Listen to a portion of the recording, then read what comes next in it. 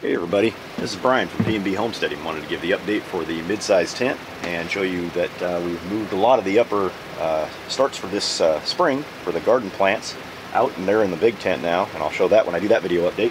And then we've done some harvesting, and I'm probably going to be changing out some trays, so let me grab the camera and show you guys. So we've got a lot of lettuce growth, as you know, I noted last week, and we harvested a couple of trays. I'll start up here at the top. You'll notice that the only ones we have left up here are the Success PM squash that I sprouted last weekend, so that's their growth for 1 week. They look like they're about 2 inches. They got their, there's no they got their cotyledons, but they don't have any true leaves yet. But you can see they're still sprouting up back there. And then these are the two of the freshly planted 2 weeks ago, the Matt's Wild cherry tomatoes. And so they're up. And so they'll be going into the big tent once they get a little taller. But everything else that was in that tray has been transplanted over into the 5-inch pots, and they're now residing inside the large grow tent.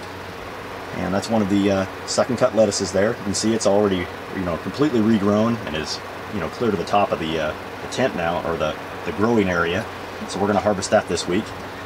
This one here is going to be the one that we harvest tonight for dinner, because it needs to be taken out.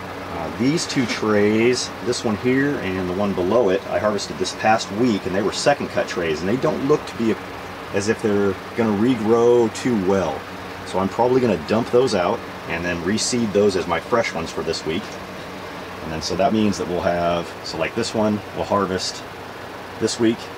This one's going to be harvested tonight and will be tonight's dinner as well as tomorrow night's dinner. And then we'll harvest off that one this week, and I'll probably reseed that one because that's a second cut tray. And you can see once they get second cut, and if they're pretty tall, they get this really frilly lettuce. I mean, it's still good, but it's a different look than what you normally get like this. See how it's got a nice leafy structure? When they get chopped and they regrow, they come out and they get this kind of like a little, almost a funky little head of lettuce, I guess you'd say.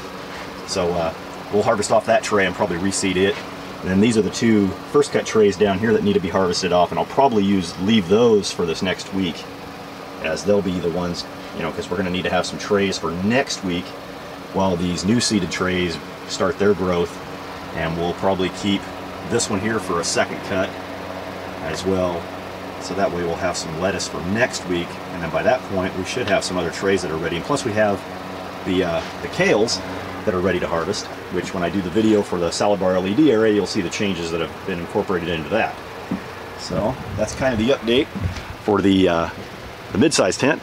This has been Brian from PNB Homesteading. I hope you guys had a great weekend. It's really sunny here. Talk to you guys next week. Bye.